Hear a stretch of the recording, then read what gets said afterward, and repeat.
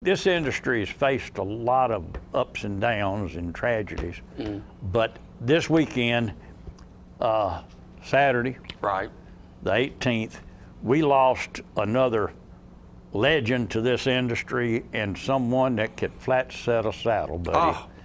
Nothing like him. Ronal Young passed away. Probably one of the best examples of great riding there ever is, being for a trainer, for anybody. Look, we'll just look at him in this video.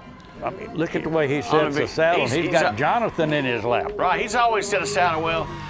For us older guys, this is him on one of the Tracy Penson's horses. Oh yeah, this was the Extreme Cowboy competition. Right. But Ronal, I mean, Ronal can do it all. Tons of history with him, and he set a great example for not only a horseman, but a person. You know, he was one of the first ones to show spotted saddle horses, and brought them around to being a showing animal, not just a trail-ridden animal, but a show animal. Here he is on another 9 yards. He was trained for 56 years.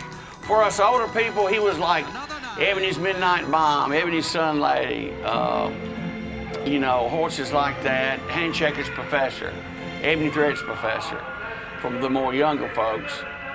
Well, I always admired the way he set the saddle, because he reared back just like he was in a Cadillac going down the highway. His daddy rode the same way. Yeah. His daddy set the saddle the very same way.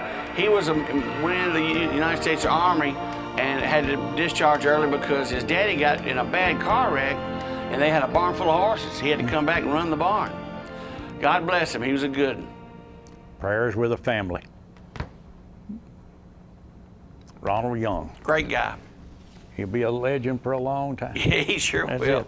The history of the horse business will be good to him because he was good to it. Oh, yes, he was.